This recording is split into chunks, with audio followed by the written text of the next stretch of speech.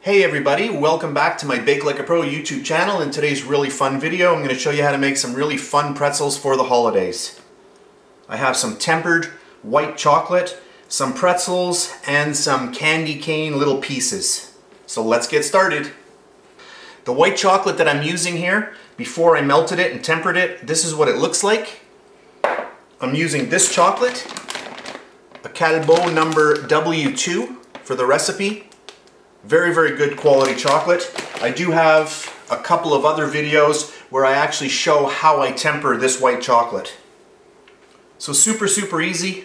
I'm just going to grab my pretzel, and then I'm just going to dip it into my chocolate. And I'm not going to go all the way down. I just want to have a little bit of a handle. Just give it a little shake. And then right onto the silicone mat. I'm going to do a bunch of these.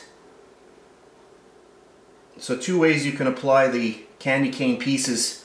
You can either dip the chocolate right in there, or you can sprinkle it, which I'm going to do. Because if you stick the pretzel that has all the chocolate on there, you're going to make a real mess with the candy cane. Just get that on there. And my chocolate is tempered, and I did a little temper test. Within 4 minutes it was setting up. So I know I've got a few minutes to play with. So I'm going to get a few of these down. So just dip. That's good. Then we'll grab our little candy cane pieces. Now I bought them like this, but you can also just take a candy cane and just break it up. And then I'm just going to sprinkle that right on there. And these are really fun. If you're having a party, these will get eaten up very quickly.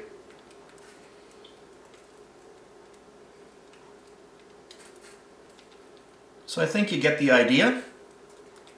So we'll just let these sit for a little while, and then I'll come back and I'll show them to you when they're all firmed up.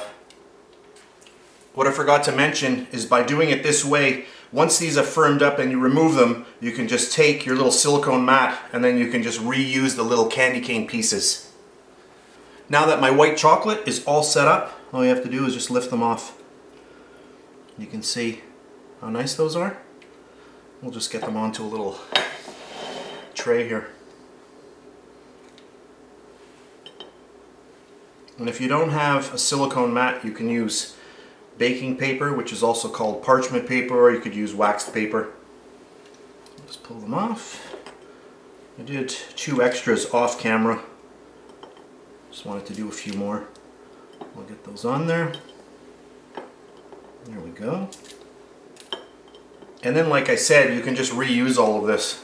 Just scoop it all up with your little mat and you're ready to go again. So now that I've zoomed in, hopefully you can see how nice these are, and I'll just lift one off so you can see the one behind it. And there we have it. And these are really fun for parties. And if you do have children, you must try these out. Really fun.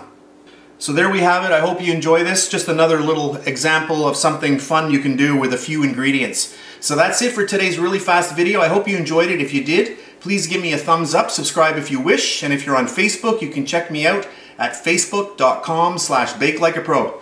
That's it for today, and I'll see you next time.